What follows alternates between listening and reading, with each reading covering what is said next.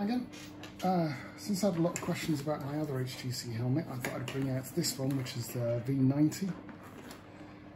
This I bought basically because I like to pose, and it's a double face shield, looks a bit more retro, but again it has the benefit of being a modular design, and I like my modular designs with my drop down face shield.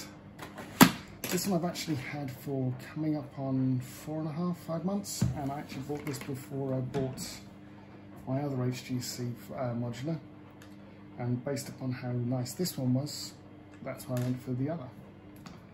Now this one is pretty low on features.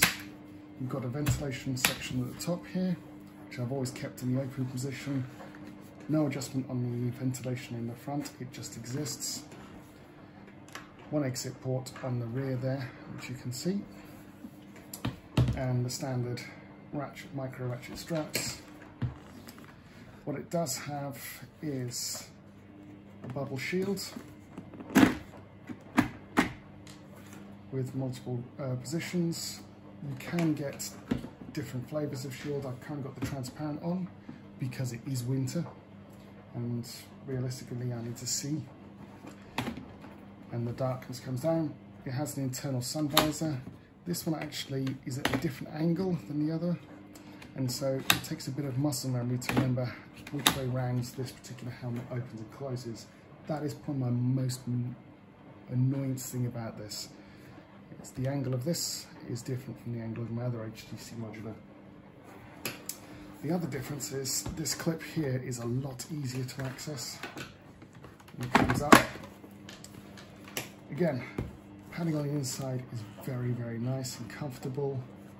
The clip on this one is much easier to get down and locks into place much easier. It doesn't have that need for me sometimes to hold the back to make sure it slaps down into place, which is a difference than the other. The other similarity with this is again size 8 and large.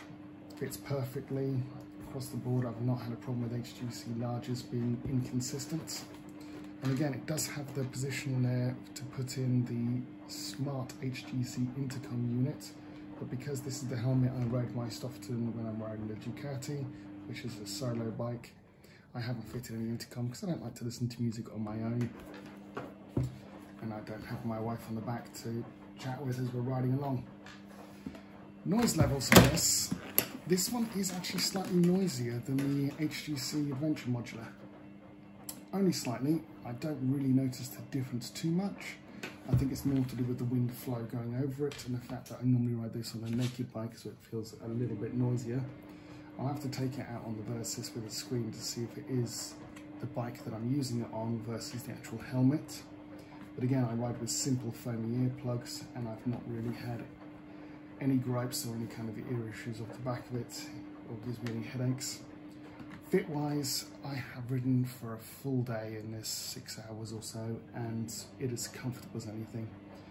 I really do like the fact that I can flip up the front, get a drink, chat, get off the bike, get back on the bike after filling up with petrol, and not have to keep adjusting my helmet because I do wear glasses. And again, there is a nice bit of space there for your glasses, and even with the visor down here, there is room underneath that for your glasses if you've got small frames, which I do. This is just kind of 30 seconds to go through what this one's like, because again, I've not seen many people talking about it, and I thought there was enough interest in the other helmet, I'd bring this one across. I will probably be replacing the bubble shield for a different bubble, perhaps the silver iridium or the gold. Depending on the choices, there are about 4 or 5 different shields for this. They all look beautiful, to be fair, but they are quite expensive, about £60, give or take. This helmet itself I picked up just before Christmas and was at £170, I believe, in a sports bike shop sale. So you do see them at a decent price. I would recommend picking it up. I think it looks great. It fits my aesthetic. As much as we're all vain bikers, I think it's nice to have something pretty. And that's this bike helmet. Not much more to add. It does what it says on the tin. I thoroughly recommend them. Alright, cheers.